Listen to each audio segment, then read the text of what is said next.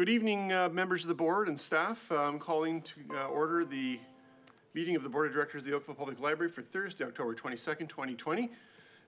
Thank you for being with us this evening.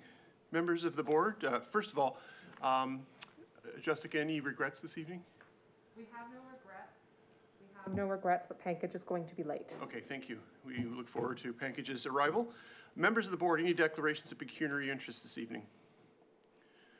I see nobody, so let's move on. I do want to acknowledge that Mr. Bright has indicated that he has a best before time of 9 o'clock, so we will do our best to dispose of as much of the business as possible. I wouldn't mind being able to get out and watch the American debates as well, so no, I didn't mean as well. I'm assuming that Stephen has something else up his sleeve, but anyway.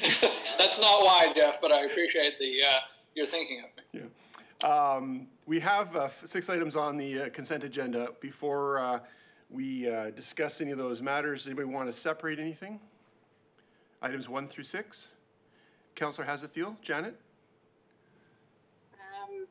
I have two things. One is I want to separate out number 5, and on the minutes I have one request. Okie dokie.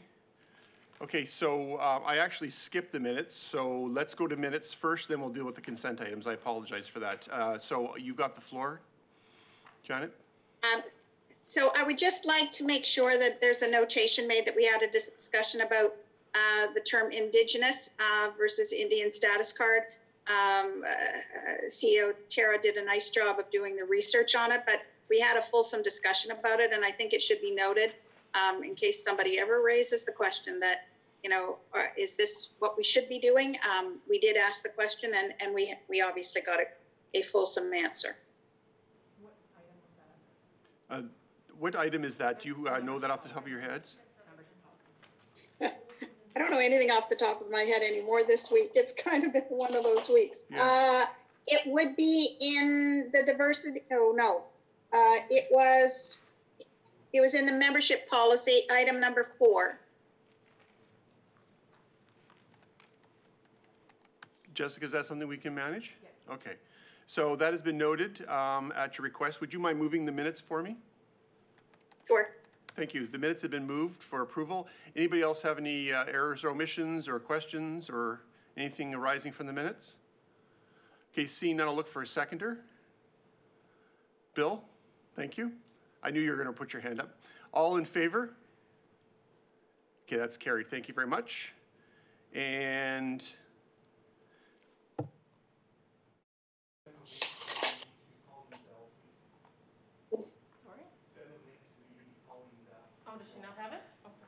sorry about that. Okay, so consent items, we're going to be separating item number 5, I believe you requested, Janet. Is that correct? That's correct. Can I get somebody to move items 1, 2, 3, 4, and 6 then, please? Susan and Stephen, since you want to get out of here at 9, why don't you second that? Thank you. I'll ask for any last comments, questions, separations on those items before I call the vote. All in favor? Thank you. So that takes us through items 1, 2, 3, 4, and 6. We have approved the staff recommendations, and I'm going to item number 5, which is the employee retention and turnover metrics, and that was at the request of Janet. Go ahead. I wanted to call out a couple things. One is I really think it's great that there's an initiative that's going to introduce virtual recognition platform to support the staff, and great to hear, as well as the recognizing the long service. I'm wondering, in terms of the reporting, what we're getting is that, you know, retirements and personal has a pretty broad range, and I get that that is what Service Canada on an ROE might say. But some people's personal reason might be I moved out of town or I changed careers. But it is important to understand if it's something other than that. And I'm wondering if it's possible to report beyond just a bucket of personal. Yeah, we can definitely look at maybe some subcategories. We do have to be careful because we do have smaller numbers, not to make them identifiable. But at the same time, we can definitely have a conversation back and see if we can't create some slightly smaller buckets. Okay. And my last question, thank you for that. And my last question is, can you just confirm my understanding? Are we doing exit interviews Yes. on individuals that leave the library? Everybody, yes. And what do we do with that data?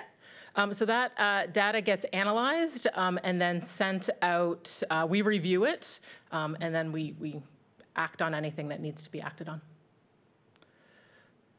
Okay, thanks very much.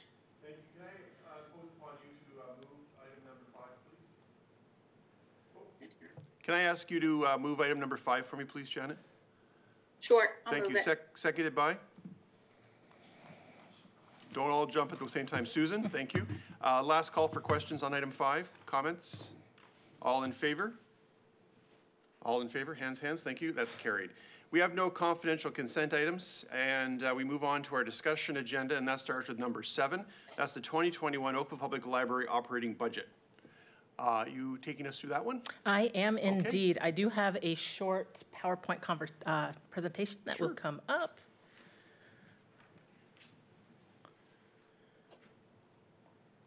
Did you send that link? Yes, yeah. Thank you. Yeah. Thank you very much. Yep, thank you. Okay, so just a couple slides, because I know sometimes it can be hard given the report. There we go. So just highlighting the key facts that everybody will hopefully remember back in August, we brought the budget driver report kind of indicating some of the key factors that were driving the creation of the 2021 operating budget, asked for feedback from the board. So we incorporated that feedback. You'll remember also at the time that we were tentatively looking at a 4.3 increase to maintain services. The town council had given a mandate of 1.7, and the board gave us the direction to meet that mandate. So I'm pleased to bring forward a budget that comes in at 1.6. So there was quite a significant amount of work that was done, both looking at a line-by-line review to see where we could find savings internally, looking at 5-year projections where we could see some movement. But there was also a lot of work done around COVID and the assumptions around COVID and trying to balance some of that out. We did know that we will have increased costs next year related to things like cleaning. However, we also know that we're working with limited operating hours, and we should expect that to continue through at least part of 2021. So we did have to identify what were the key assumptions that we would have to work with when building the 2021 budget. So you can see in the last key one, in order to stay within the requested increase of 1.7, OPL will temporarily eliminate 4.4 full-time employees to bring where we were a 2.2 down to meet the 1.6 that was requested. While necessary, this move will impact OPL's ability to resume pre-COVID hours of operation. And I'll talk more about that, and that was also the reason that I included the operating hours report. I also want to be clear that the 4.4, those are currently vacant positions. There is no staffing impact to staff that are currently working. So just to highlight, we have capital impacts of just over 22,000. One of this is a reduction for the Central One-Dex conversion that actually started, I think, starts this week. And then also an increase of just over 35,000 as a result of 16 Mile Branch. We put in a 3-year capital impact to increase our budget for collections with the introduction of a new branch, and that is what that reflects. We also have budget efficiencies of just over 9,000, which include a 3,000 reduction in professional development and skills. 4,300 for mileage, and just over $2,000 for repairs and maintenance. And a lot of those are looking at 2021 and expecting that in-person conferences and a lot of staff training will happen through webinars, and there will be a decreased cost in that. And mileage, we're just not traveling, we're not going for meetings, we're not traveling to different locations. So that is OPL's actual piece of a whole Town of Oakville corporate initiative to reduce mileage for 2021. And then we have the temporary COVID impact. Some of these are plus and some of them are minus. So we are going to gap a customer experience supervisor position for the first 6 months of 2020. Basically, that is covering a maternity leave or not covering a maternity leave. We do have part-time staff positions that we were temporarily eliminating for the year to provide savings of just over $200,000. But this will have some impact on operating hours. And as I mentioned, these are vacant. The reductions in professional development and group training, staff and volunteer recognition, just totaling 26.5. We are moving forward with staff and volunteer recognition through a different system. And this is just not having in-person celebrations that we normally would, but taking it more online. So it's not that it's not happening, it's just happening in a different way. Reductions in office supplies, instructor and performer fees that we normally hire through programming, programming and meal expenses and collection expenses. We're seeing a reduction of about $12,000. And all of the above really help manage and mitigate the additional cleaning costs, as well as the decrease in revenue that we're expecting for 2021. I'm not going to lie, anticipating the revenue for 2021 is challenging. We're not sure what it will look like, so we went on the conservative side because we'd prefer to have a bit of a surplus than to have the opposite. So we're anticipating lower than normal registration fees, room rental fees, and photocopier fees, and we reduced those by 50 and 40%. And then finally, fines and fees. So we are recommending a 1.7 increase for fees related to programs and room rentals for 2021, which is in line with the direction from the town. And also, as part of the membership policy, we talked about this last month, that we are proposing the introduction of a $50 non-resident fee for customers who live and work outside of Oakville, but wish to access library services. So anybody who lives, works, or goes to school in Oakville is eligible for a card, as well as those in Halton as part of our reciprocal borrowing, except for digital products. And we talked about that last month as well, because that's a licensing issue with those vendors. So if somebody lives, works, and goes to school in Burlington, but wants to access our digital products, they would have to pay. And we're recommending this $50 fee. It's looked at what our taxpayer pays for library services annually, as well as a comparison of what libraries in the region also are charging for their non-resident fee, and this is definitely in line with that. So those are really the highlights of the operating budget, and I am happy to answer any questions. And Catherine, I do believe, is on the line as well, if anybody has any broader town questions.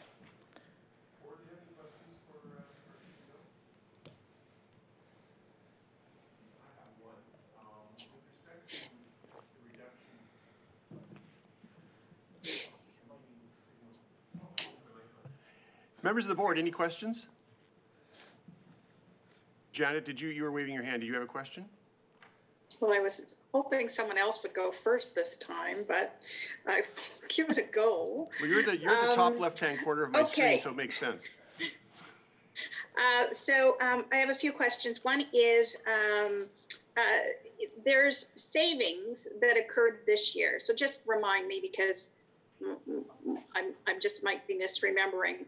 Are any of the savings in 2020 allowed to go into reserves for library expenses in 2021?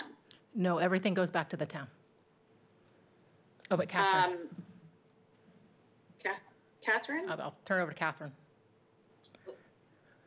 Sorry, I just thought I could maybe explain it better. The library's budget is considered part of the town's overall budget. It's the same tax levy.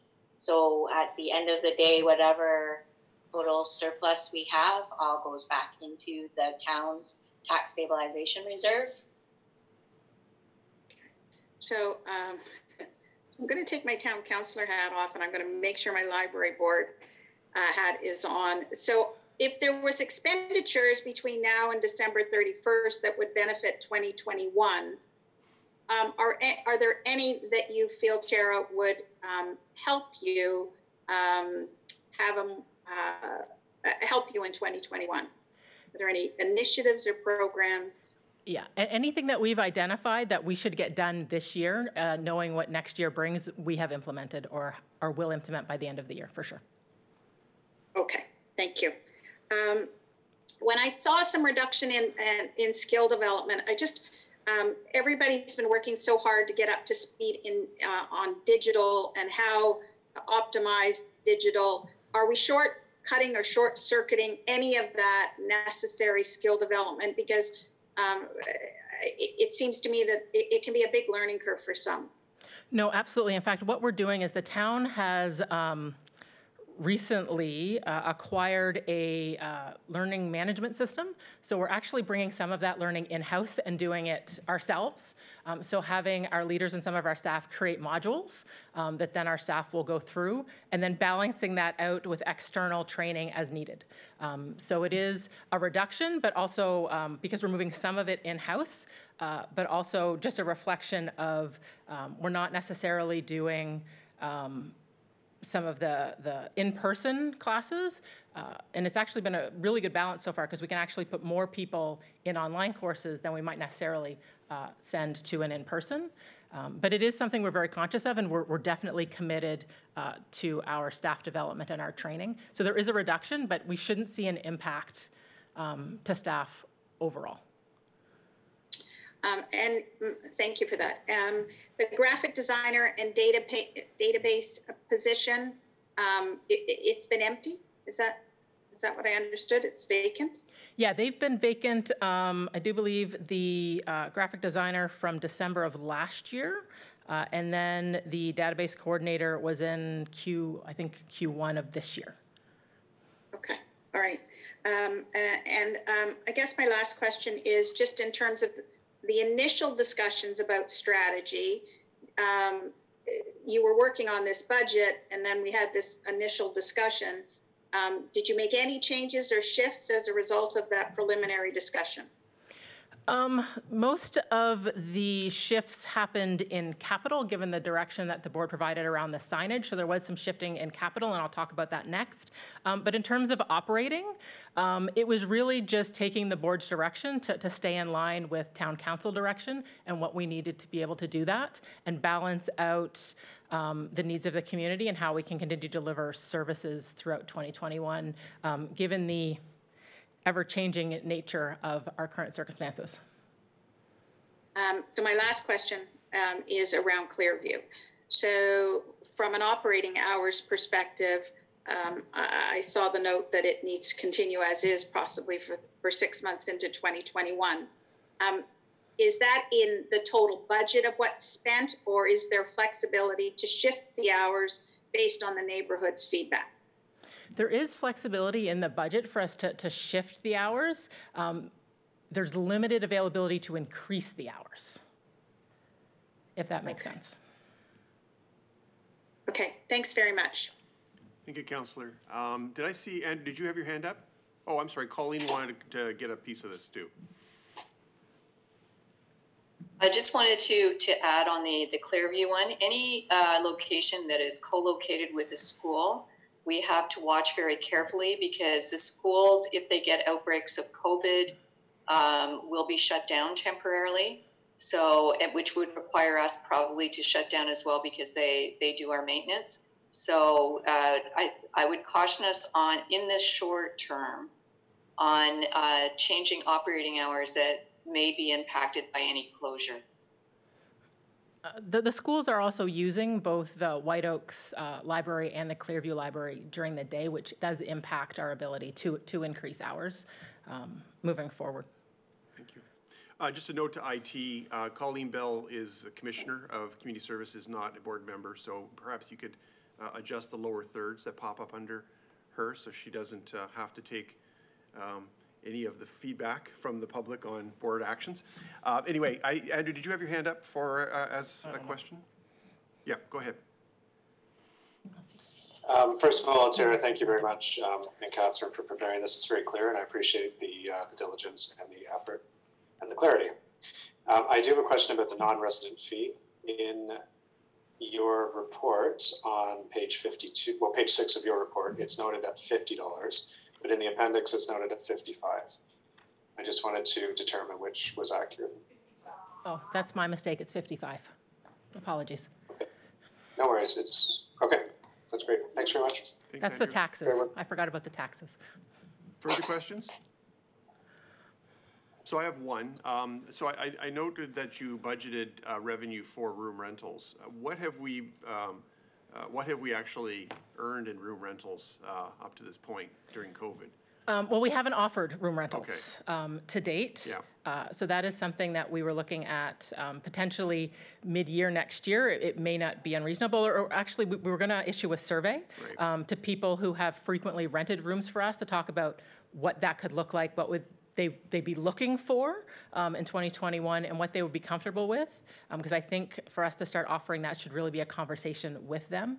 So I know that that work is in process, and once we get that, we'll have a better sense. I don't want to cause any challenges or any complications in your budget preparations, but is it wise to even have a number in there for room rentals when it's A, not clear that's going to even be possible, and B, if you're going to be able to generate 50% of your normal revenue in what it will be essentially 50% of the year based on, I guess, best case scenarios these days around when this is going to ease up?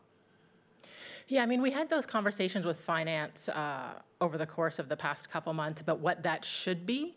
And it was decided that we really should put something in there to balance it out. We do expect that we might be able to move forward with that in, not early 2021, but not necessarily mid-2021. Right. It's just really, it depends on some of the other things. It's a little bit of a landfill, but we are hoping to start offering room rentals to some degree, maybe not to the size that we did, but smaller ones, sooner rather than later. How would it impact your operating budget if you were to reduce that to 25% of normal revenue, just to be more realistic? Well, then we could do it. I mean, we came in at 1.6. Yeah. So I think if we added in the, what is it? And Catherine's probably more of a math mind than I am. It wouldn't be significant. I think it would only be like under 10. So that would still keep us, it would be more like a 1.7. Right. I'm looking to Catherine to say yes or no. Catherine, do you have any feedback on that? That makes sense to me. Okay. Sorry, I don't have the numbers in front of me. Sorry. Oh, sorry. But it wouldn't take us over fairly, our. It wouldn't take us over our target, correct? No, if the board wanted to approve a budget increase of 1.7, that would definitely cover that decrease. Okay. Andrew, did I see your hand go back up? No? Okay. Members of the board, do you have any feelings about what I've raised one way or the other? I'm not wedded to it. I don't want to present a budget that's not realistic, and I don't think that expecting 50% revenue for room rentals is realistic. From a point of view of just being practical, but also from my own professional experience on room rentals and facility rentals these days, I think it's overly optimistic. Any feedback? Yes, Bill? Yeah, I mean, I agree with you, because even when they, go back to starting to use the room rentals, I think there's going to be a lot of people that are going to be apprehensive about doing it until probably 2022. I agree with you. Okay. Janet, did you have a comment, or you're nodding, you agree, or? Nodding, I agree. I think it's a wise, okay. Let's under promise and over deliver. Those were the words that were going through my mind as I read that. I don't want to be in a position where we promise 1.6 and we end up at 1.7 later on. So, okay. Any further questions on this? So, can I propose that the operating budget be amended to reflect a 25%? That the recommendation be the recommendation with the staff direction that the budget be adjusted to reflect 25% of room rentals, and that the budget increase numbers be amended as well. Okay. Okay. Colleen, any concerns about this? No, thank you. Okay. Members of the board, that's the proposal before you. I'm going to look for somebody to move that for me.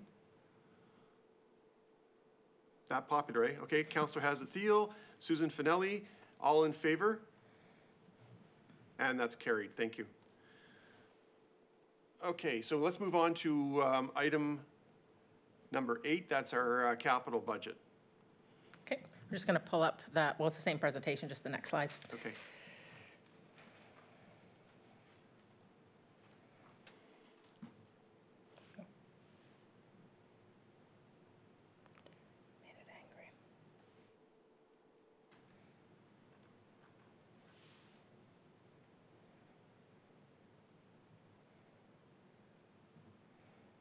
Okay, moving on to capital.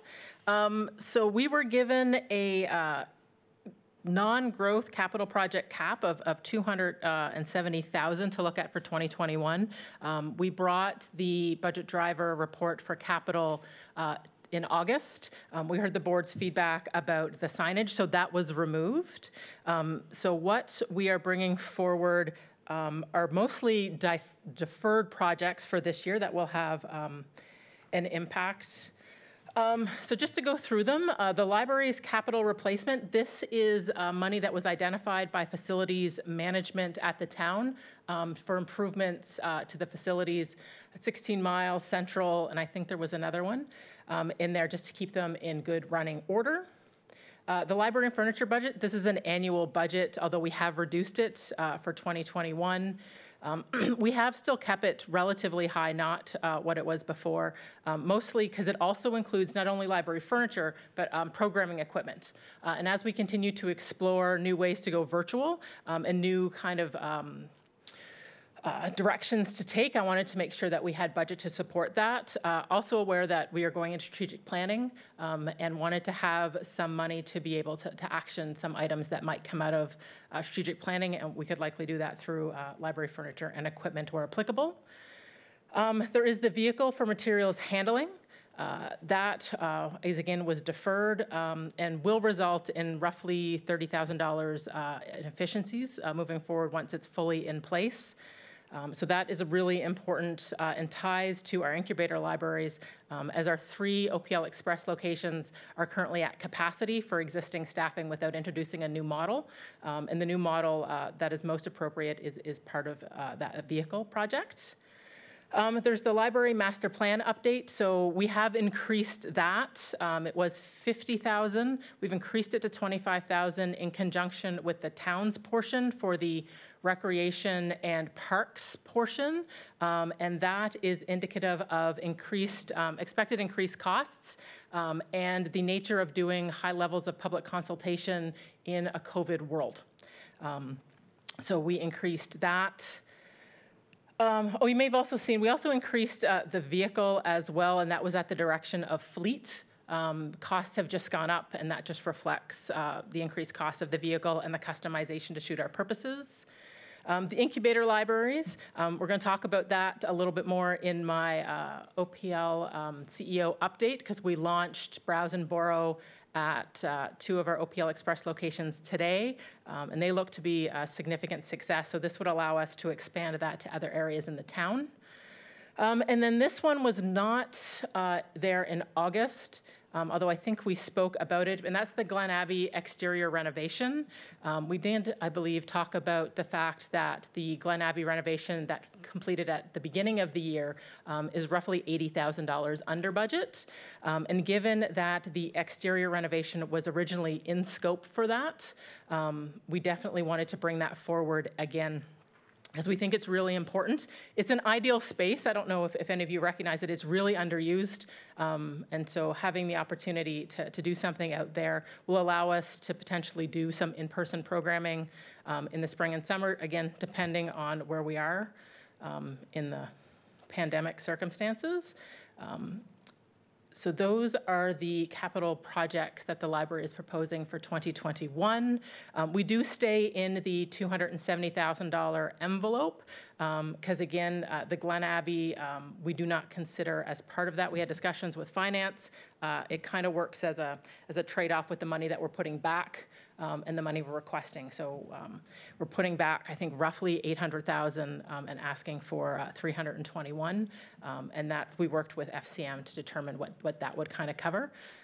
So yeah, happy to take questions on our capital budget. Thank you. Members of the board, questions on this budget? Pankaj, go ahead.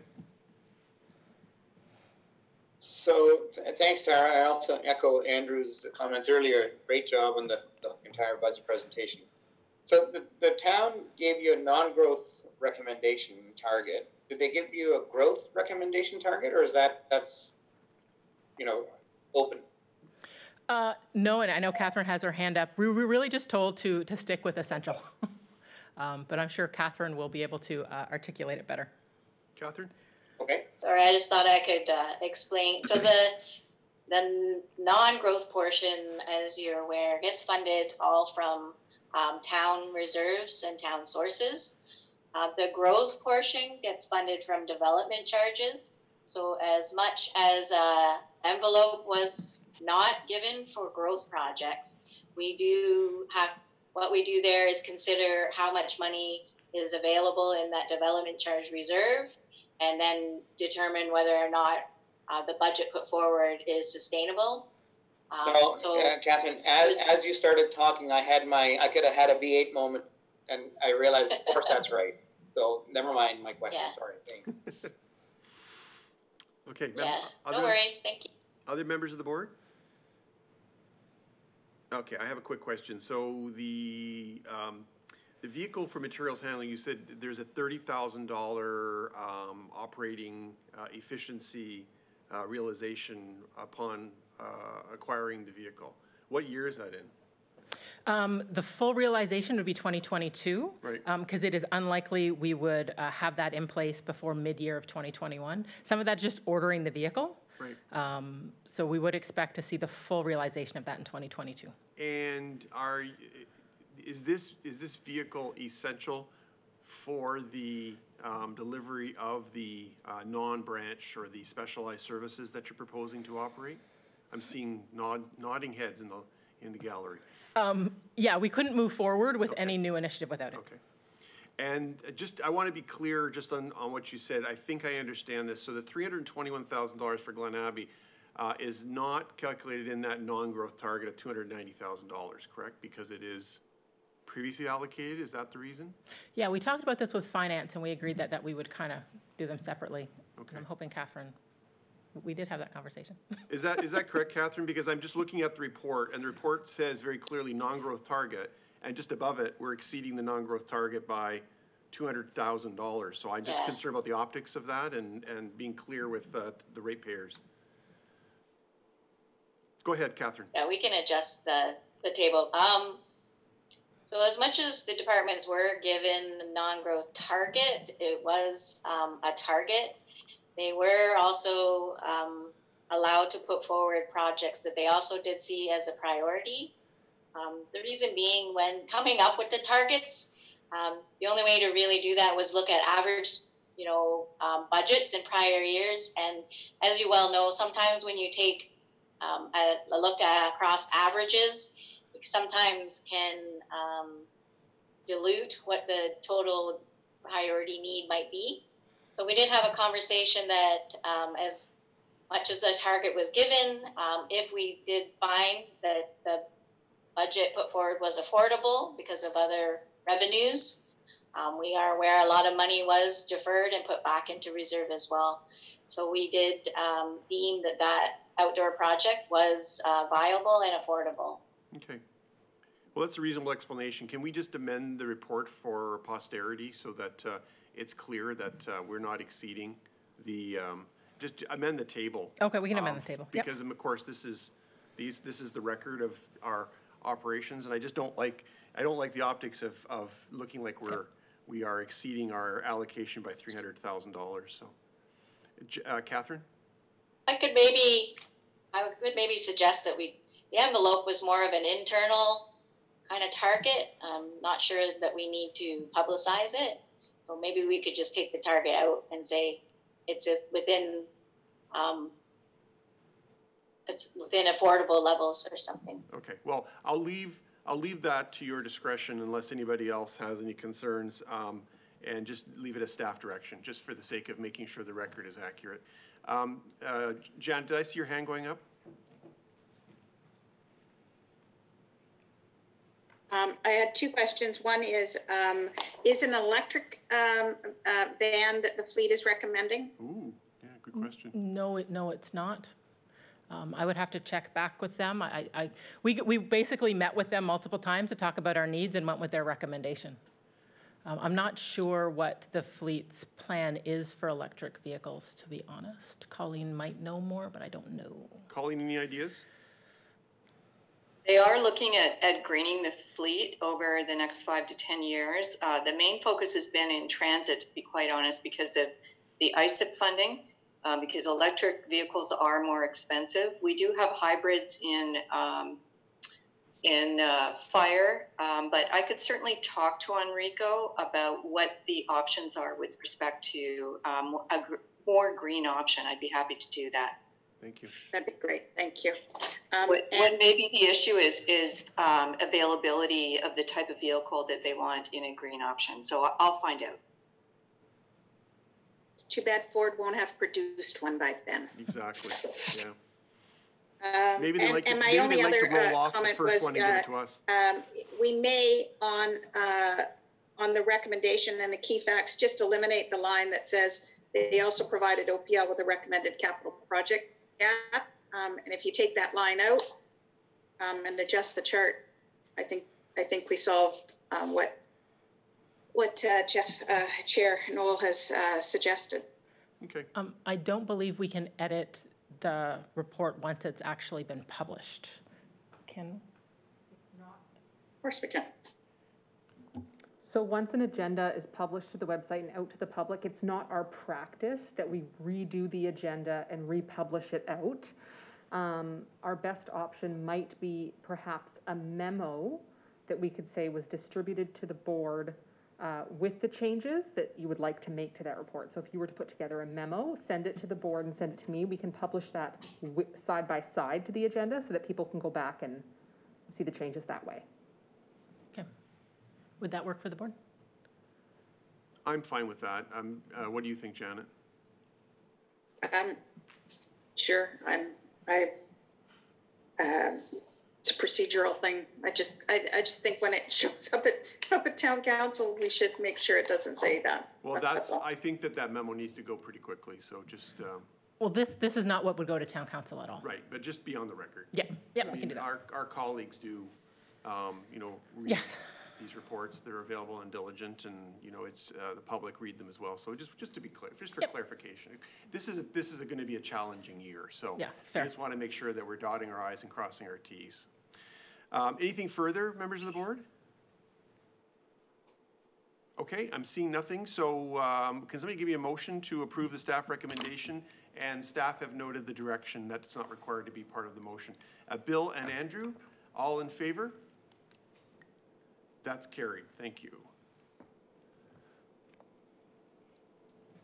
Okay, number 9 is the August 2020 year-to-date financial status indicators. Do you require a report on this, or is the report sufficient? Or do you require a presentation on this?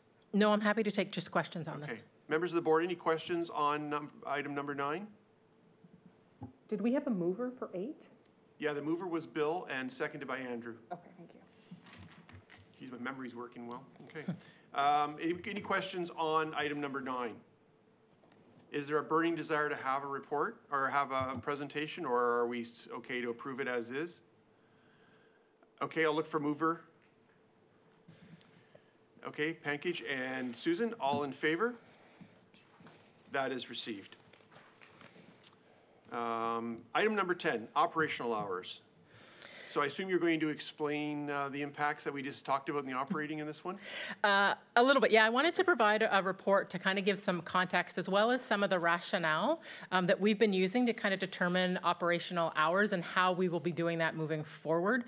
So this report just really highlights where we're seeing traffic in terms of in the branches, as well as matching our pre-COVID to COVID hours, and how we are looking to adjust those as needed moving forward. So we are looking at roughly a 3-month kind of run before we to implement new hours. And that's kind of how we're approaching the pandemic as a whole, really, as okay, we're going to put this in place. Now, obviously, things come up and we kind of adjust on the fly, but we are working on like a 3-month long-term planning process. So what we're looking at currently is traffic, different use patterns in the library. So how many people in an hour are using the self-checks, how many people are coming in to use our computers, the photocopiers, all the different services to try and get a sense of what is the patterns of use within the facility and what timeframes are those happening in order to try to determine, okay, is the current operational hours sufficient? Do they need to shift? Do they need to increase where possible? So these are some of the questions that we are asking currently and looking at the different statistics that again, we'll bring forward to the board.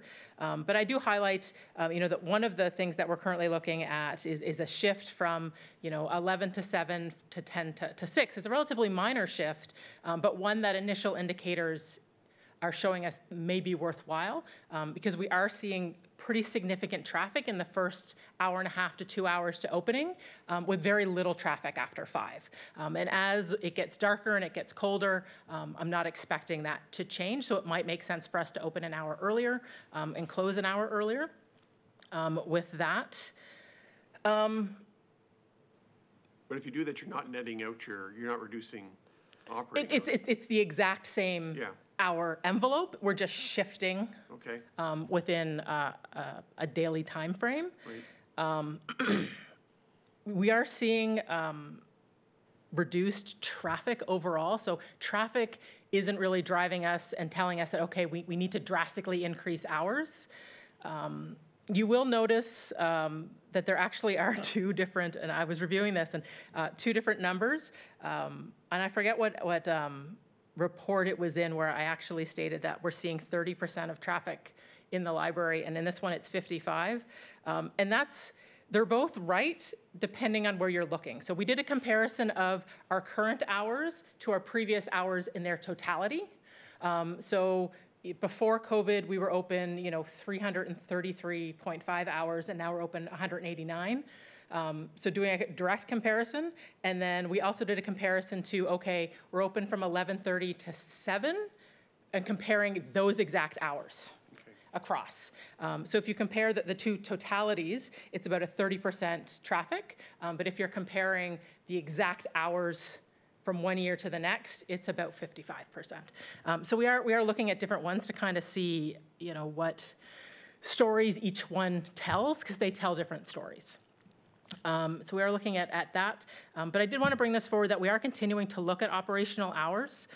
There is some room, now that the board has approved the operational budget, we are currently have, I think it's about 16 vacant positions, and that has caused us to not be able to increase. But now that this budget is approved, given where it goes to council, that will give us capacity to hire some staff and be able to expand some hours. It may not be across all libraries.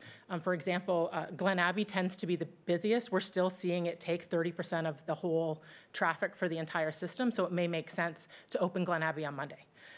So these are the things that we're looking at, and we'll bring forward to the board. But I just thought the board should know some of the logic that we're looking at and just what our thought process is around operational hours. So happy to take questions, comments, concerns. Members of the board, questions, comments? Stephen? Well, thanks very much. and I totally agree with the direction of where we're going here. And I think it's great that it's based on metrics. You know, you've got footfall metrics. You can, if anyone's asking, you can show them that there's quantitative evidence to that, which I think is important because we want to serve the customers, but we want to do it in an efficient way. So I applaud you that. The real reason I put my hand up was not only to say that, but when I went to go get the board package for our last time, I went to Glen Abbey, my local. I was completely distracted. I actually pulled in. I was so distracted. Well, there's not many people in the parking lot. It was, of course, closed shut when I got there. But then the signage was there, and it was great. And I thought, aha, I probably should have known that, but it was great. So I totally understand, both as a customer and as a board member, why this is happening. And I just applaud you. You've got the stats, and I love the idea of the 3-month carryover kind of thing, because things aren't frozen in time. Premier Ford's dealing with something minute by minute. So I just want to say that I totally agree with it. Okay. Thank you. Further comments, questions? So I apologize if this is obtuse, and maybe I missed it, but is the projected reduction in operating hours as a result of the operating budget, is that absorbed by the adjusted hours from the two partner libraries at White Oaks and Clearview, or are you looking at additional? Because as I said, or as I noted earlier, your Tuesday, Wednesday, Thursday hours, you're just shifting. So where would you make up those hours? And I apologize if I missed it. I'm not sure I understand the question. So in the budget, in the operating budget, you said in order to achieve the 1.6, now we made it 1.7, there would be a reduction of operating hours. No, sorry, and that's my fault. What I said is that we will not be able to resume pre-COVID operating hours. Right. We still may be able to increase our current envelope of hours. Okay. Within that, Okay. Once the budget is approved, because like I said, we have 16 vacant positions, half of which we will need to support the 2021 budget. Okay. Half of which we will then hire for and be able to support increased hours at some of the branches. I get it. Now that you say it, I am obtuse on that. I wasn't listening enough, I guess. So I apologize. I fully understand where you're coming from now. I did have one more question. So the traffic, whether it's 30 or 57%, depending on the calculation method, are you seeing any trends as opposed to where we're going with traffic right now that we're entering wave 2, wave 1, second wave 2? Now that we're entering wave 2 and the darker, earlier, Yeah. that sort of thing, are we seeing any changes in traffic flow? Some of the challenges that we've really faced is we've really only have started looking at September, right? Because July and August are next to impossible. September's really, we had 5 of our branches up for most of September. Clearview and White Oaks only came up the 29th. So it's really been the last couple weeks that we could actually get full data. So we are looking at it, but we haven't identified any trends yet. We just haven't had that yet. Okay. Thank you. Last call to members of the board for questions on this item. Can I get a mover, please? Susan, and seconded by Pankage. All in favor? That's carried. Thank you. Okay, moving on to item number 11, the respectful conduct policy. The policy has been appended, and where do we want to go with this? I can just speak to a couple of the changes. Okay, sure. Why don't you give us an update? So the board will remember back in August, we brought the respectful conduct policy. There were still some concerns with it, so we took that feedback. The policy that we've brought back, we've expanded on the purpose statement and added details around expectations, which also included definitions. The effort in which is to really kind of solidify OPL's position of complete non-tolerance of any disrespectful conduct within the organization. But again, happy to take questions and comments. We also included the procedures, which we don't normally do, but given the nature of this policy, we felt maybe the board would benefit from reviewing that. Thank you. Jan, I know you always hate being the first to speak, but this is something you've been interested in. I just wondered, do you have any comments on where we are today with this? Does anybody else want to go first? I tried. No? Okay. All right. So thank you very much for some of the changes, and I hope that the circulating of some examples gave some of the board members some perspective. on options. As much as I appreciate that this has improved, I would like to ask that we defer it for one more review, and here are some reasons why. There's a phrase, for example, and I don't think the boards should try and wordsmith this tonight, but there's a phrase in here that talks about always acting in an appropriate manner. You need to say what's appropriate. We need to have clarity about respectful behavior and what is that in a policy statement. One of the things that I was looking for is that when somebody reads this policy, they also know what's their fallback if this isn't occurring for me. And so while the definitions are terrific and that addition, and I'm great to see that personal harassment and bullying is there, but it doesn't speak to, so if this isn't happening for me, what do I do? And while I know we have now the other procedure, the person who's looking at that doesn't know that by reading this document. My other comment is that when I look at some of the other examples, I do think that their language speaks more to what the power of what this document could be. So, you know, when I look at the Toronto Public Library, when they talk about the policy is to recognize the dignity and worth of every person, the library will not tolerate, ignore, or condone discrimination or harassment. I just think there's some language there that could be much more best in class than, which is, I think, what we strive to be. Unfortunately, I only got a chance to look at this afternoon, so I couldn't say, can we make some changes before the board meeting tonight as an option. So I would like to suggest that we defer one last time to make do some wordsmithing and clarification. And my other comments are, while I'm really thankful that you attached the respectful conduct procedure, I have serious questions about that procedure. It needs work. It doesn't reflect. I mean, as an example, today you do not put in a policy the first step in the process to ask the offender to stop his or her actions that are being viewed. You have to phrase it in a way that makes it so that they do not feel they have to do that in order to have their concerns heard. We used to do that all the time. But what we've discovered over the years with, and what the new thinking is, and I support it, is it is very difficult for someone to speak up sometimes. And it's difficult even to speak to their supervisor in these sensitive situations. And so we have to frame things in a way that gives them a different alternative, because this isn't a minor, oh, I didn't like your tone of voice.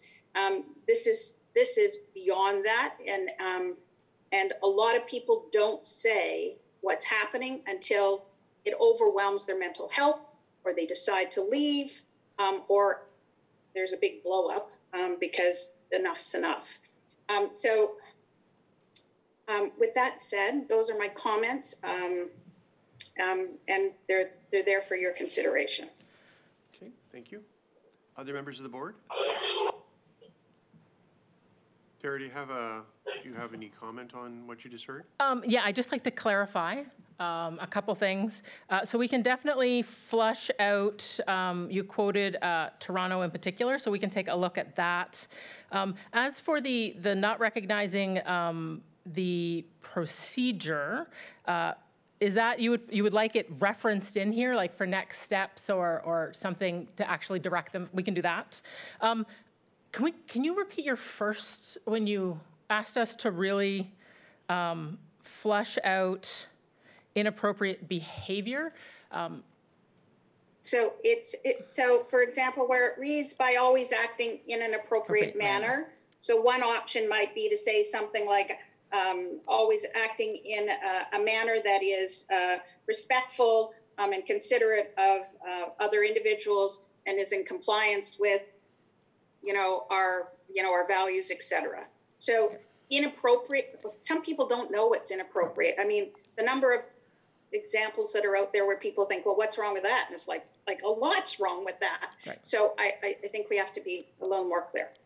No, absolutely. We can make those 3 changes. And yeah, the board doesn't necessarily approve procedures, but definitely happy to work with you a little bit on those. And you know this, but I just want to reiterate to the board as well that, having a respectful conduct policy and procedures is very, very important. But I also know how training is also really important, and the attitude of the leadership is also really important. So whereas it's not reflected in here, and it will be, I want to make it clear that we take it very seriously, and we do actively try to engage our staff one-on-one and give them opportunities, whether it's through the direct leadership or whatever path they feel most comfortable with. And I know that in my emails out to staff, I ask them, to bring it forward to me or through a third party or even the union executive, however they feel most comfortable, but making sure that any concern that they have is brought to our attention because we want to fix it. And I think that is also something that we're working hard on, and we'll make sure this policy reflects that. Thank you. Thank you. And in no way are my comments meant to reflect that you don't. Okay. I just want a document that's living and breathing where we want to go, and also for the future. And it's a positive reinforcement for new people who join the team of expectation. Okay. Yep. Would you like to move a deferral then, Janet? Yes, I would. Okay. So there's been a proposal to defer this matter until the next board meeting. I think that's adequate, right? Yes. Okay. Oh, yeah. Would somebody like to second that deferral so we can dispense of this today? Bill, thank you. You're rapidly becoming my favorite, just so you know, Bill, because you're constantly on the ball. Not that you're not, the rest of you aren't on the ball, but Bill is particularly excellent on moving and seconding. Thank you. All in favor? All in favor? And that's carried. Okay.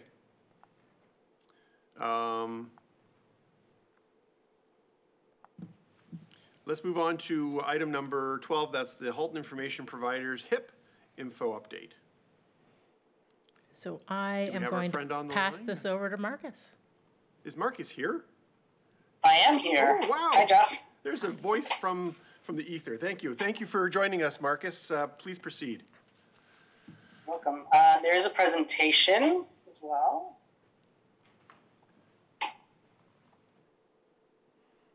So if we can get that up, that would be great.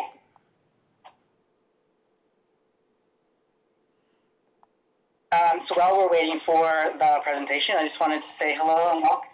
Thank you again for inviting me. My second time in 2 months, so I feel like the guest that never leaves right now. Well, you're always welcome, Marcus. Thank you for joining us. Thank you. I also want to acknowledge that I'm at home and I'm situated on Treaty 22 with the Mississaugas of the New Credit First Nation, and acknowledge Chief LaForme's stewardship of our land. So I wanted to talk to you about. Give you an update on how COVID has affected and enhanced, really, the Halton Community Services database and the information and referral and the community services data that we do at Halton Information Providers. So the information and referral sector is really built and supported by community information. And so what we do on our database with our fantastic staff and our community partners and our library partners in our organization is really one of the backbones to community information and the information and referral sector. So crisis times, natural disasters, community emergencies is our thing. We are here to make sure that the right information gets into the right hands and in a timely manner. So that's what we do, and that's what we've done. So you'll remember in January, we launched Halton Community Services Directory widget that went out to the community and got a really great response. And then in March, COVID happened. So taking a page from our regular widget, we created our COVID widget. And so that's what we're going to talk about today. I'm going to show you some examples and give you some stats on that. Next slide, please. So on our directory, you can, similar to the regular widget, we've offered the Oakville Community Services Directory COVID-19 Resources and Information widget. And so it is, again, a code, an HTML code that you just download or copy and download onto your website. And it will appear and get updated as we update records. It gets updated on a daily basis at night. So we have places that we know, to mention a few, that have the COVID widget listed would be Food for Life, ROC, Oakville Community Foundation, DAPT, Links to Care, Oakville YMCA, Oakville Ready. We have the Holy Rosary Parish, HMC, Halton District Catholic School Board sent it out as well. And those are just to name a few, and those are the ones that we know, agencies that we know have placed it on their website. So we're getting some really great comments and really great positive response to it, that agencies were scrambling themselves to support their clients and customers around openings and closings and how different hours and services were opening or closing and reducing service. And so our widget, that's what we do. And so our widget provided them with a really simple, easy way of informing their clients and themselves. So next slide, please. This is our on our main page. This is our alert. So generally, if there's a heat alert or cold alert, we put something up referencing where our heating centers are and our cooling centers are. So right now, it is status that we have the COVID-19 resources information, community resources listed as one of our main alerts that you see on our front page. And then you'll see referring to the following listings for further information. We have then taken some of the community services data that we have already in our database and kind of broken it down into sectors or into supports that we followed very closely what's happening in the community and try to really make it quite accessible and easy for folks to click on it and get the information. Next slide, please. We also placed, you can search by category on our database. And so this is, again, we placed a COVID-19 search by category pull down menu. And so what we're trying to do is get the COVID-19 information in as many places as we can on our directory and in the community so that people could get the information quickly. Next slide. So these are the records or the categories that we have currently, and these are the statistics that we pulled. And so in brackets on each listing, that's the date that we launched it or started the record. And these are stats from, so the first one, community supports, would be March 16th to September 30th.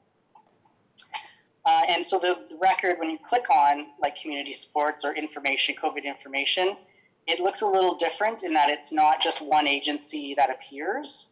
It would be a listing of, so community supports would have mental health supports and all of the mental health supports places out there with their COVID information and hours of operation, whether they're closed or open.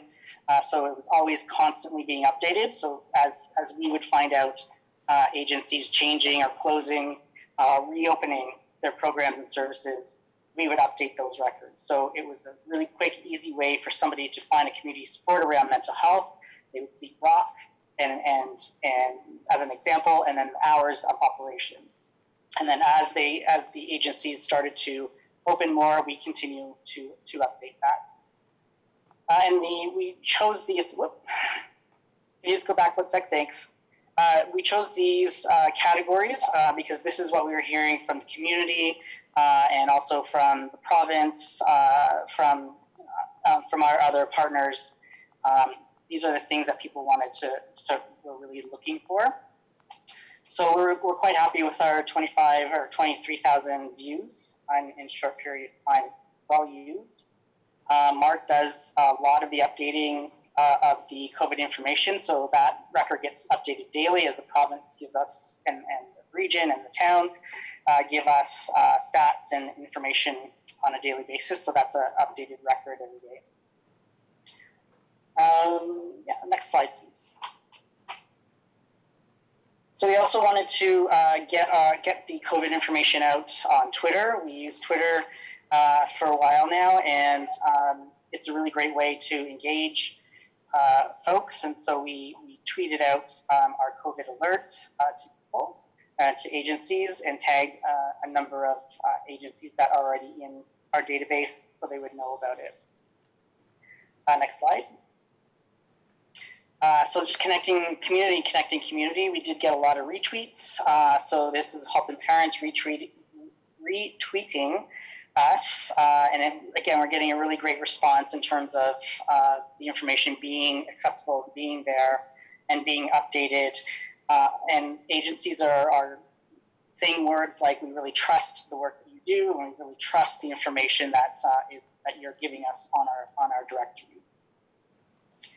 Again, alleviating some of that burden from other agencies trying to figure out the rapidly changing hours and programs and services happening during COVID. Next slide, please. So here are a bit of a comparison of our Twitter account when COVID hit in March to September. And I compared it to, we didn't have an opportunity to go back very far, but from last year, on the right-hand side is 2009 statistics against the left-hand side, some of our increasing statistics around who's following us and tweets, and links to who's reading us, who's looking at us, and that's on a dramatic increase, and it's really being well used, our Twitter account. We use it also for the Halton information providers. If we get a new program or service, we will send it out on our Twitter and welcome the agency or the program to the Halton Community Services database and link their record to the tweet, so that there's lots of community engagement and agency engagement as well. Next slide. So Andrew is our tweeter, if that's a word, or Twitterer, and he really does a really great job, and he continues to send out information around COVID continually. You'll see on this slide there's a youth isolation activity record, and that was something that we were hearing, that youth are getting bored, there's lots of mental health around youth and not being engaged, and so he's created a record that will give some youth opportunities and youth ideas around what to do during COVID and how to contact mental health agencies, that sort of thing. He's also pinned it, so it's always the first one. It's always very present, that people will see us all the time. Next slide, please. And then retweeting is always very big, and so we have some faces that we all know in the community who are very aware, and I chose Pam, and the next slide is Adam and Milton, simply because their offices directly engaged us and wanted more information and wanted the links and the widget for their community. So that was pretty great. Next slide. So like everybody else in the world, in March, we purchased a Zoom account so that we could continue to do the community engagement pieces. And one of the activities that Andrew did through March and April and continues to is offering a community check-in. So he is available 8 a.m. to 9 a.m. Monday to Friday to update people's records or listings if they want to give new information. We did get a lot of community individuals checking in with him around where his mental health supports that we could access, and then it became a couple of the Connecting Live really became agencies talking to agencies and really making connections with each other and how to support each other because they had similar clients or they had a similar sector that they should be working together. So there's a bit of a barrier here in that the process was that you would have to email us or call us to get the Zoom information, the link for the next day. And so we found that a bit of a barrier. So we'll continue to look at how we can improve that service, that new service from the Health and Community Services Directory. We found it very, very, before we were live and on the internet and virtual, we would be going to large community roundtables, and we would ask the leaders of that community table if we could have the Halton Community Services Directory live on a big screen in a presentation while agencies did their updates. And so what we would do is, so if ROC was there and they were talking about a new program, we would pull up the ROC Community Services Directory listing, and Andrew could actually update it live in front of them. So that was a really great way to keep our information alive, and also to keep the agencies connected and up to date. So we've had 40 check-ins so far. It goes in waves. We are getting increasing people who see this, and then they'll just call, and Andrew can generally answer or email, answer the question, email or phone call. So again, there's lots of community engagement and lots of community check-ins. Next slide, please. We also took a look at Instagram, of course, and so we launched our Instagram account for Halton Information Providers in December. We're currently at 514 followers. Again, it's a really great way to promote community initiatives and community events that, again, we will link back to the agency record so that people will see it and then hopefully go onto the record and use our database and use our information increasingly. So in the bottom, there's a couple of examples. That's our food bank on the left, our food shelf, which has now been reopened. And Food for Life is back with us on a weekly delivery and offering food to our customers. Next slide, please. So we have some really great partners in the libraries, of course, for Burlington, Milton, and Halton Hills. This is Halton Hills, and during the COVID, start of the COVID pandemic, they had just made the decision to not publish community services listings in their community guide. Instead, they chose to take out full-page ads in that guide to promote the Halton Community Services Directory, and I believe I showed you in January an ad that Halton Hills town did for us. So they've since, because of COVID, they've created what they're calling the, gosh, where is it? Their community support action team around COVID, and of course you can see on their page now that we are front and center listed there for community resources. Next slide.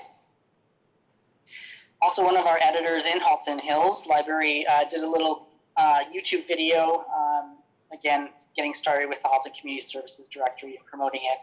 So it's a short 8-minute video about explaining who we are, how to use it, and how we keep our information updated. Next slide.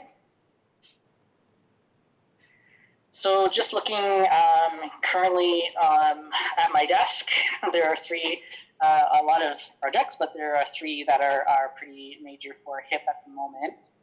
So we are hosting, because we do lend out our Zoom account, because we're not using it as much as other people. So we are there to support community, and so we have a number of agencies that will use our account. Of course, we have to be the host and monitor that. So we are for Inform Ontario hosting, and I believe Tara mentioned this last month, that we are hosting. There's 4 information and referral education Zooms that we are hosting for Inform Ontario, and Andrew is doing one next week on Information and Referral Day. The second point is, as the president of Inform Ontario and a board member for Inform Canada, we really took a look at both of those associations and where what the struggles were, what our benefits of working together are. And we were doing that work. And then again, COVID hit, and our sort of thought was, don't waste a crisis. And so it really spurred some conversation about, because the information and referral, so the work that we do at HIP and our database into the community is critical for these times. And so we both agencies or both associations are struggling with membership engagement and membership fees and all of those things.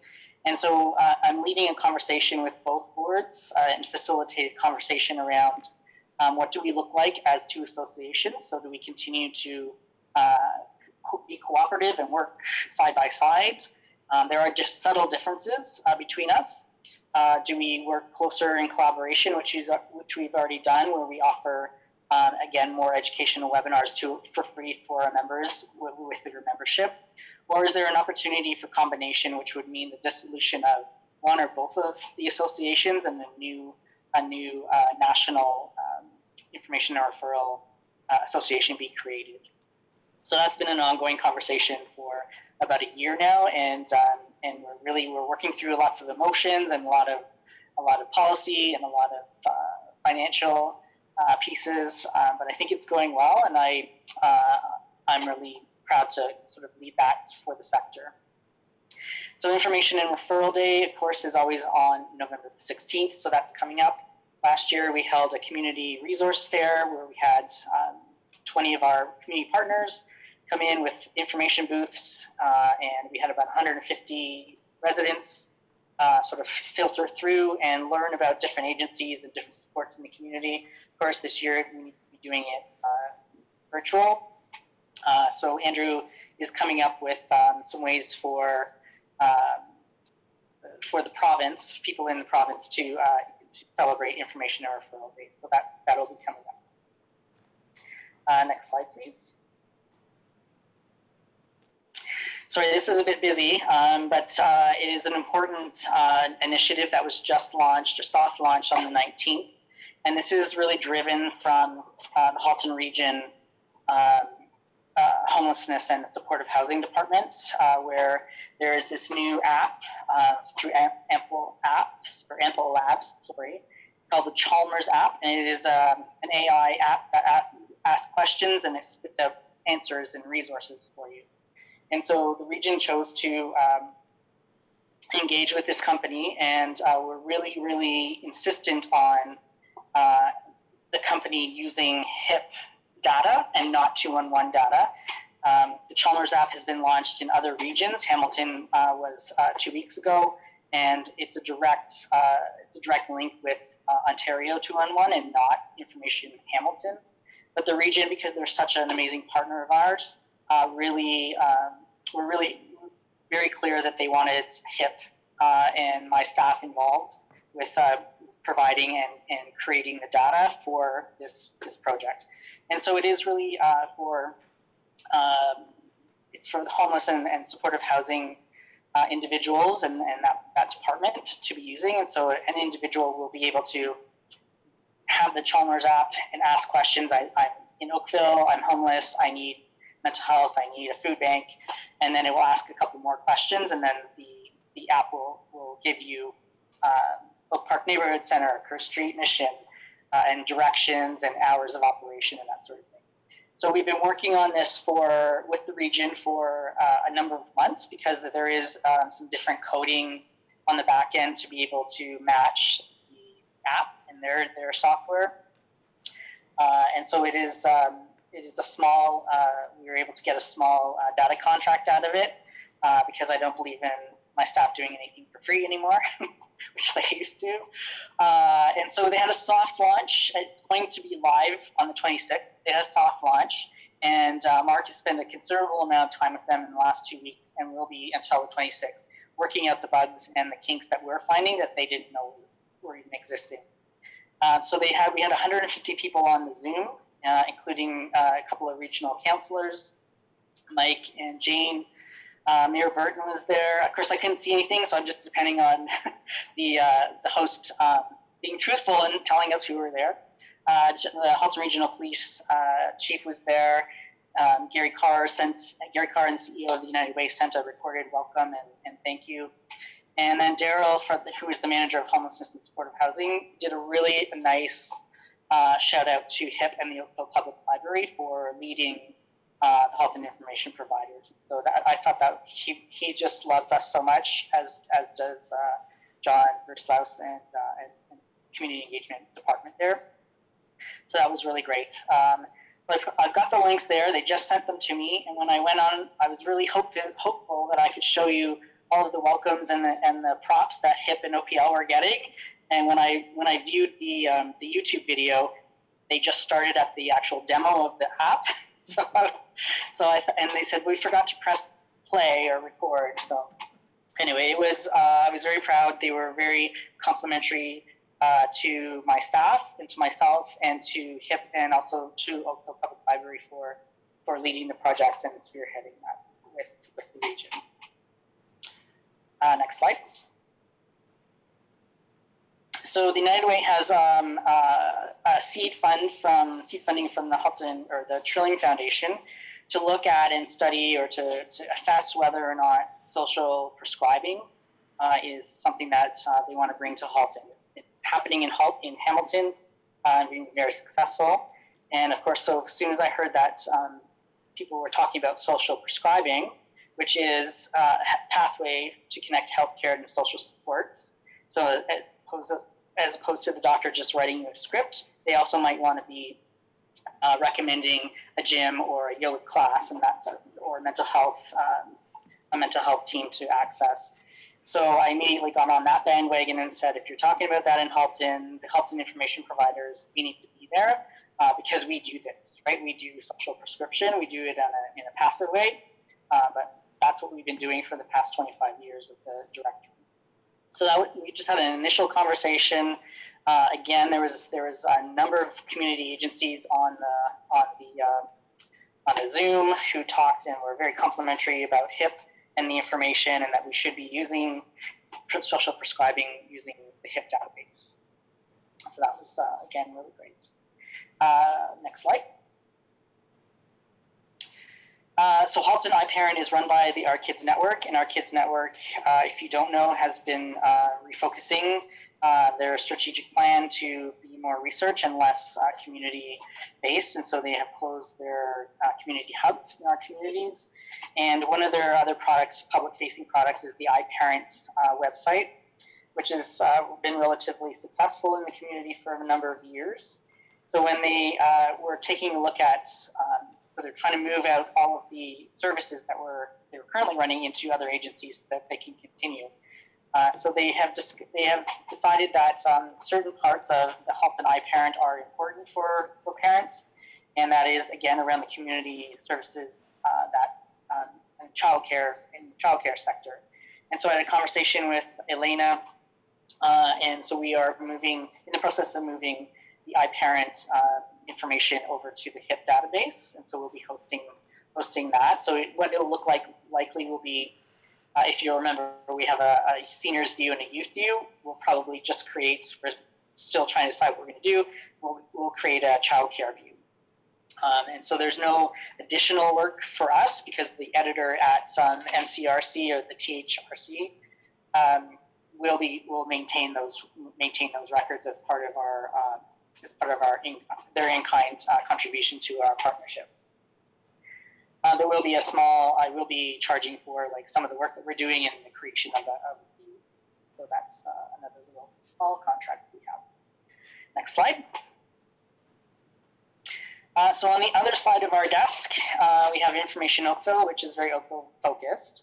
And we immediately when COVID hit, we were instructed through our sector to remove any paper, brochures, posters, anything that people could touch, like high point touch areas.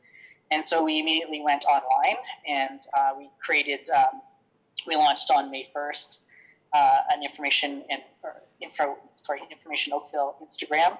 And we chose Instagram because it is the way to create posters, like have people send us posters of events and fundraisers and community information that we can then post on our Instagram for them. So it is replacing the in-branch posters and paper. It is something that was necessary. It's something that we are going to continue to develop. We're increasing our followers, and of course we're working very closely with Naveen and her team and Joe's team in the marketing and communications department. So we tweet and we Instagram and tag and back and forth each other all the time. So there's lots of really great connections there too. Next slide. These are just some of the examples that Andrew has captured. So there's Oakville Public Library, Community Services Database, and some of the events that we're always involved with. Next slide. There's 3 other little tidbits that I wanted to show you. This is Journey, the Halton Regional Service Dog, Halton Regional Police Service Dog. And my staff, Andrew, is one of Journey's handlers. And so pre-COVID, Journey would often be in the Oakville Public Library and taken around to staff for some therapy and some petting and some goodwill and some good ways of getting through your day. Of course, Journey is in isolation now, so Andrew does not have her anymore. But we do continue to do Journey story times and show and tell with Journey virtually. So kids are invited to sit with Journey for an hour and bring into the Zoom call something that makes them happy or something that makes them, is getting them through COVID and the isolation pieces. And then they have lots of opportunities to ask Journey questions. In the middle, we have the Connect with HSPC, and that's the Halton Suicide Prevention Coalition, which I'm a member of for the past 15 years. Last year, you'll remember we launched our Be Safe app at our Woodside branch. This year for National Prevention Suicide Day in September, that coalition started a webcast program. And so our first webcast was this Suicide Prevention Day. And Andrew, they use our Zoom for the webcast where we can record things for them. And Andrew then becomes the techie person as well as I do. And so we have some guests. We had the chair, the CEO of the Canadian Crisis Centers as our first guest. We have Dr. Ian Daw from Trillion Health Partners coming up. We have a survivor, a mother whose son died by suicide 2 years ago, and who worked at Sheridan College. So we have a roster of people that we'll be interviewing. It really is to maintain that conversation around suicide prevention, again, hosted by the Halton Information Providers.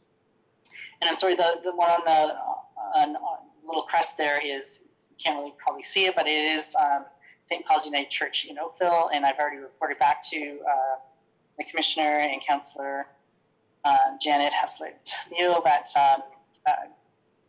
I was successful, or they were successful in becoming an affirming church through requests for through us to assist them. And so I was working with their youth through the Oakville Public Library, and on Sunday last week, they became an affirming church, which is good, and they're down the street from us. Nice. And last slide. So a couple of coming events in partnership with the Halton Environmental Network. Every year we are involved with their HCC Reads campaign. This year we have the honor of Sheila Watt-Coulter, the Right to Be Cold author, who we'll be talking about. She's doing a talk. She's filming a session for us, very specific to Halton, about her book and about what she's seeing, the climate change that she's seeing in Nunavut, where she lives.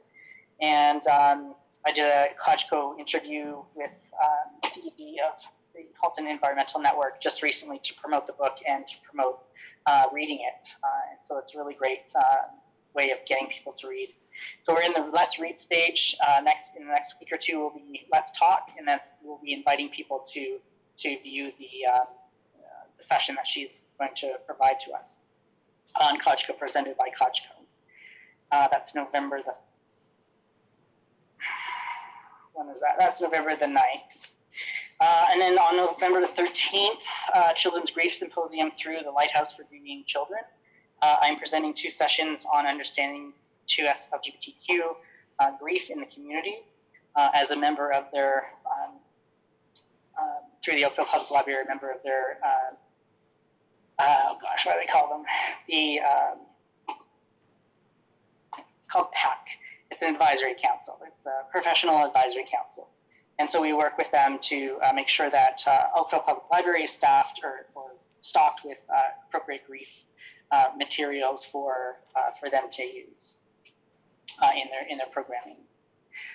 So that's our update. However, I do have through the chair, if I have another moment to update you on another issue that's just come to light on Tuesday that's not in my presentation. Okay, go ahead. Thank you. So there's on Tuesday, one of our supervisors and I learned of a death of one of our clients. And you might have seen in the newspapers articles around an unidentified male found dead or found with no vital signs under the Kerr Street Bridge. And so we knew him. His name was Greg. He was a longtime member and user of the library for over 10 years. And so we just thought we needed to do something and talk about him a little bit. And because he's not an unidentified male to us. He's a member of our Oakville Public Library family, and he really felt like that we were his family. So Shirley and I asked very briefly if some of the staff who knew him would send us some thoughts about our friend. And so I'm just going to read a couple of things that I really want to put out into the world in memory of him. So I'm getting things like Greg was a very quiet, mild-mannered man, a gentleman. He's been coming to the Central Library for a very long time, over 10 years. He would be there waiting for the doors to open in all weather, and one of the last to leave when doors closed at night. Greg was a father and a brother and a friend. He had a group of friends here at Central Library. They met daily. He was a regular user of our food shelf, and other customers would sometimes bring him food just for him. One person said, the one thing that stood out more than anything else was Greg's passion for the library and space it provided. He was a lover of books and would sit and read for hours and hours. Even during our closure, sometimes when I would come into the library for work, I would see him sitting outside on the Navy Street bench reading. It was like he had to be close to his home, even though our doors were closed to him. So Greg was a wonderful person who managed the best that he could. Unfortunately, most of the time lived with homelessness. And we just wanted to make sure that we recognized his contribution to our library and our contribution to his life. And I think it's a really great example of those populations that library serves and is honored to serve. Thank you for indulging me in that. Thank you very much. Getting some feedback. There we go. Thank you very much, Marcus. That was a very complete report, and our condolences to all of the friends and family of Greg and his passing. And you did him a great service by bringing his name and his story to the board. So thank you for that.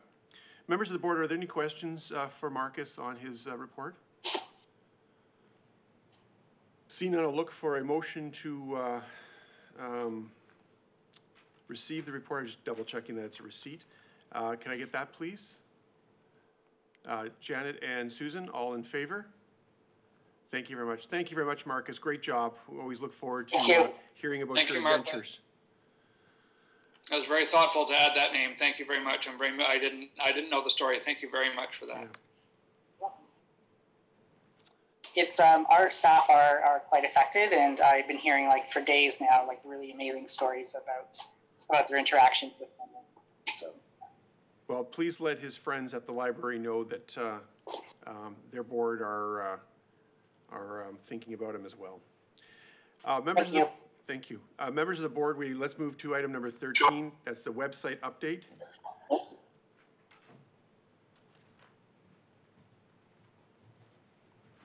Hi, good evening, everyone. Hey, Thank you very much, Marcus. That was amazing. Yes, moving on to the website update. So there's been a few months since the last update, so I decided to put a bit more background within the report. Since we've last spoke about it so major milestones that have hit on September 19th, we formally issued the new RFP for the website. As we spoke about last time, this was in the form of a limited tender, which had our IS department literally scrub the landscape of developers. We found the best gold standard of vendors, which we personally invited to this RFP. We're currently in the RFP process. Yesterday, we just had the post-review meeting, which allowed all of these vendors to actually have access to the existing code, the existing website, and so forth to get a full picture of what they'll be working on. We've been, sending back and forth with questions, putting it through. Next milestones, which are upcoming, would be tomorrow actually is the last day for any of these vendors that are remaining to provide us any questions and for us to provide them back with answers. Next week, we'll conclude the RFP process where all the bids are requested to be in.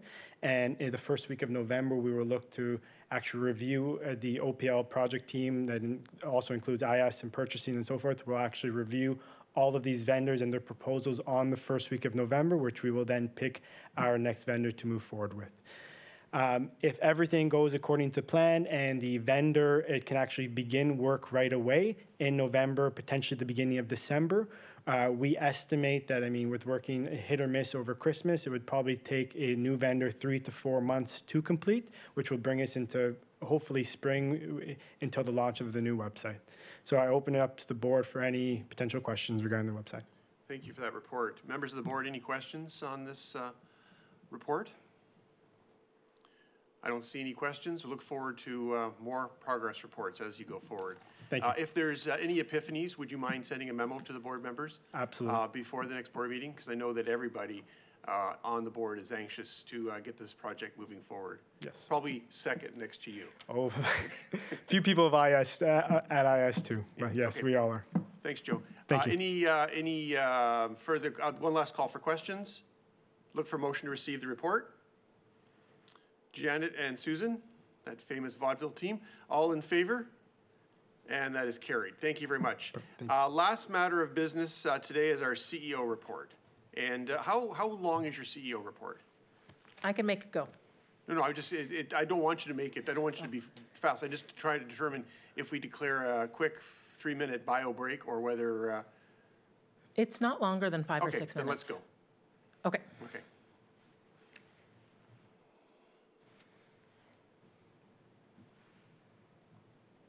Okay, so just some quick COVID-19 updates. Halton remains in stage 3. However, with the rising cases, I thought it pertinent to reach out to those libraries that have moved into the modified stage 2, such as Mississauga, Toronto, et cetera. So I had a conversation with them basically to see what impact the modified stage 2 has had on them, and it's had no impact on them. So that is good for us, that if Halton does move into a stage 2, we do not anticipate any significant changes to our current services. Not that we're trying to jinx it. No, not at all. Not at all. The town EOC is now meeting, so that's the Emergency Operations Committee, has increased, so now we're meeting 5 days a week. We introduced Grab and Go, and I'll talk a little bit more about that, but people are really excited. It prevents them, allows them not to necessarily have to come in and browse, but just grab basically a bag and go. We're expanding our face shield options. We did issue face shields. We got some concerns from staff about how they fit, different face shields, so we're looking at some different options to kind of allow them that extra level if they wish. And we're testing new hand sanitization stations at some locations. When you, sorry, I didn't mean to interrupt, but when you are, when staff are using face shields, they're still using masks? Oh, absolutely. Okay, yeah. Terrific, okay. Yeah. So today we launched Browse and Borrow kiosks at QEP and St. Luke's. That also launches OPL Express at those locations as well. It had previously been open at 16 Mile. So now all 3 of them are open. I updated this photo at, I think, shortly after 6, because these people were waiting to access the kiosk at St. Luke's.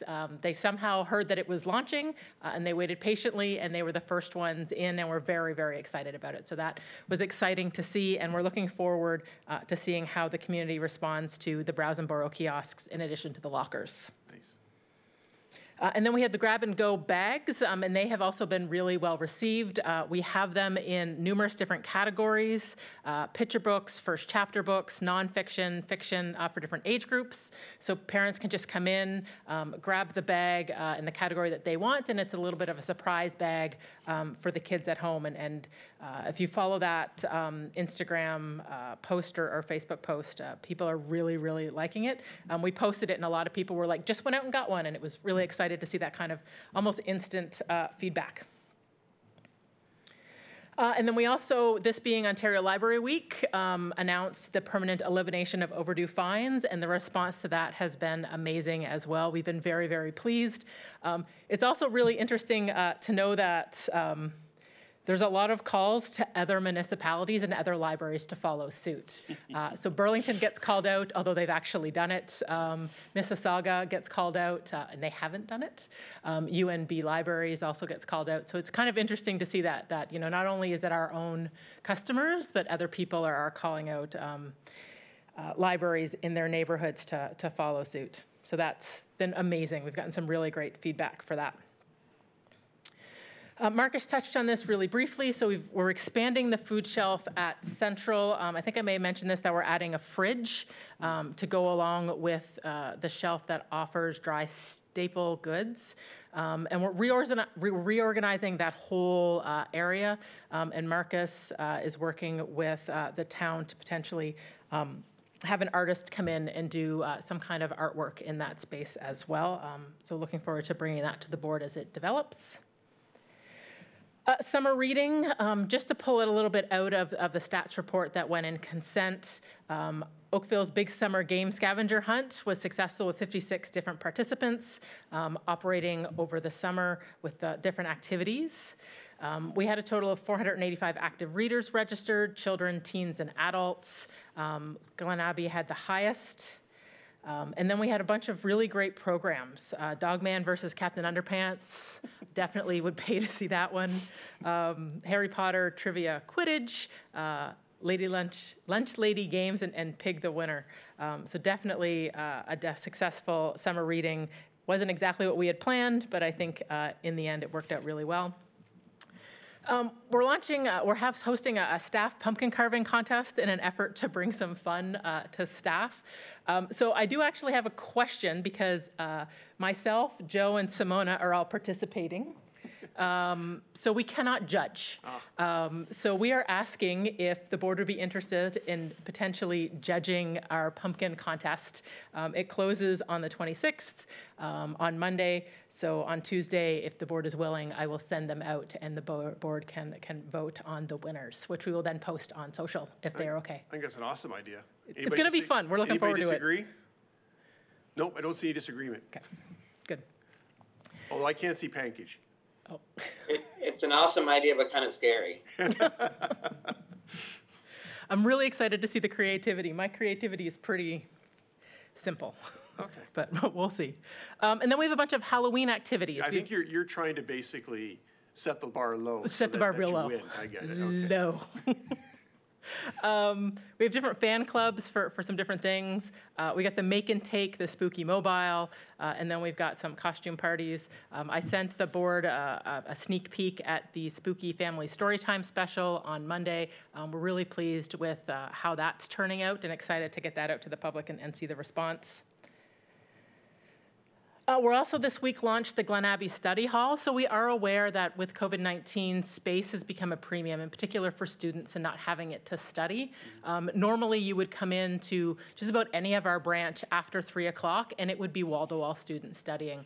And now they just don't have the ability to do that. So recognizing that, we're working with the Glen Abbey Community Center and have opened up a study hall space in one of the community rooms. It's the one that actually is between the community center and the library. And it'll be jointly supported. It'll be Wednesdays and Thursdays. There'll be 2 different sessions. they'll be in for 90 minutes and then with 30 minutes cleaning in between, and we'll see how that goes and then go from there. Lean certificates, I'm just really proud of the staff, so I wanted to highlight that. The town of Oakville has been offering staff certification courses in Lean, and our staff has been taking advantage of that. So Danica Bernard, the manager of programming development, just received her Greenbelt certification and did her project on introducing virtual programs in the time of COVID, so it turned out really well. Lisa Williams is about to get her yellow belt, and she did her project on donations. Janet, you'll be pleased with this, on how to speed up the processing of donations. So she took a great look at that, and there's some significant improvements that will come when we start accepting donations again. And then Chrissy Snyder, who's our technology specialist. In September, we brought the board a report on RFID, and in particular, we spoke to some of the challenges we've had with that. So her project was actually on streamlining some of the RFID processes and basically how to be proactive with the different sorters and get them up and running and keep them up and running. So those are 3 projects that are definitely paying off. And then there is a new intake going in November, and we're pleased to have 3 staff who have stepped forward wanting to explore their yellow belt. So the manager of White Oaks, the supervisor at 16 Mile, and then Olivia Harris, who's the new supervisor up at Clearview. So we're excited to see what projects they identify. Make sure you let the Danica, Chrissy, and you change the slide. Lisa? Oh, sorry, Lisa? Lisa, Chrissy, and Danica, let them know that their board congratulates them on their initiatives. Absolutely. And then it is Ontario Public Library Week. We always thank our public, but we also thank our staff. Last year, the board will remember that, and I noticed Susan had it, we gave out our OPL mugs. This year, for those of you who picked up your bag, we gave out OPL journals for staff. The staff ones were a little bit different than the ones that the board received, in that we put in a card. It looks like the old-fashioned due date cards, just highlighting what they could do with the journal. It could be a gratitude journal. It could be a recipe journal. It could be whatever they needed it to be, whatever brought them joy. That could cause PTSD to some people like my age. By the way, just for fairness, Andrew also had one of the OPL mugs, I noticed. Oh, okay. And then we also passed along the board's thanks to staff. Oh, Janet too. There we go. And I also want to take the opportunity, as we do, to thank the board. You are a volunteer board, and we appreciate you taking the time, and I know the staff and all our customers appreciate that as well. So normally we would get to do this in person with all of you, but that is not the year, so my thanks to each of you. And then finally, just a reminder that our next strategic planning session is November 5th. I do have the notes that Glenn took. I'm just giving them, he wanted me just to review them. I will probably send them out to the board next week. He asks that, and I'll say this in the email, he asks that, you kind of review them. He will ask at the beginning of the next session if you have anything you want to add to them, so feel free to make note of that, because he'll ask for that. And yeah, the board had also asked for a couple other things as part of that, and those will come out. And then the final thing is I am off Friday and Monday, so the board's update will go out on Tuesday next week. Fair enough. And happy to take any questions on any of that. Questions, board members? I have a question. I can't see everybody. Oh, there we go. Go ahead, Bill. Yeah, so you remember that that annual event, I thought it was annual anyway, you guys used to have at the Oakville Center, and the staff would do reviews of their favorite books and all that. Are you guys doing that virtually this year, or have you thought about it, or? Oh, it's tonight. It's tonight? Well, we did. It's a bit of a different version. It's called Library Loves, and it was started at 7 tonight. Oh, yeah, I saw that, yeah. And it was really library staff presenting what they love most about the library, their favorite books, and such like that. I do believe. Do we record it and post it? Yeah, we'll record it and post it. I'll send out the link to the board. Great. Any other comments, questions? Janet. I just wanted to say one of the things I loved about your update this time was talking about some of the projects that the staff did on Lean. I found that really heartening that they not only are learning, but they're applying it. So thank you for including it. I thought that it really, I was really impressed at what they chose, and so keep doing that. No, absolutely. No, we're really proud of them. I just want to comment, you brought up the strategic planning session. I just want to thank the board members for their participation at the strategic plan part 1. I think that the session was amazing.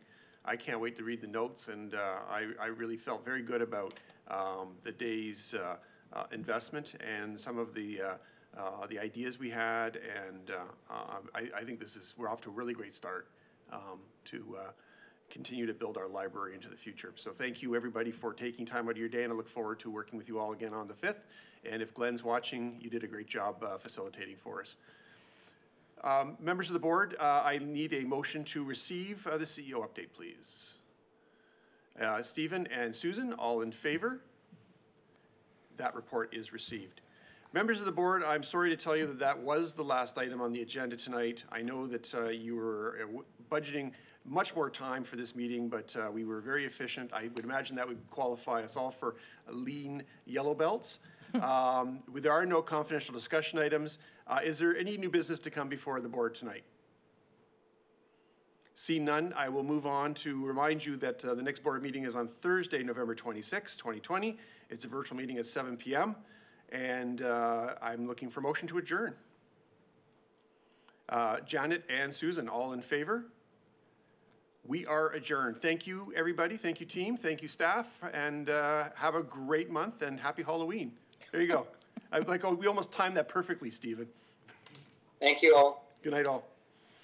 Thank you.